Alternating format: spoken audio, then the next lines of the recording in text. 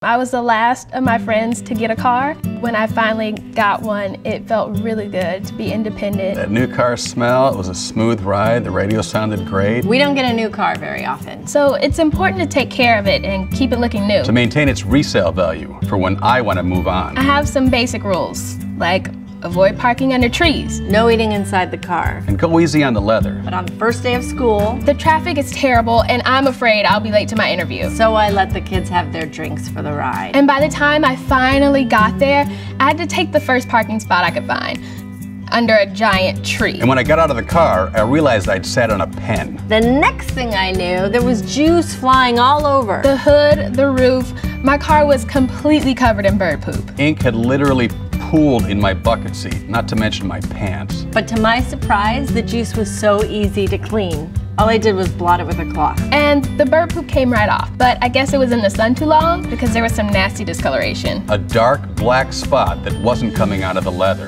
It looked pretty bad. So they sent a tech out and he restored the paint until my hood looked as good as new. My local dealer replaced the leather because they couldn't recondition the old one.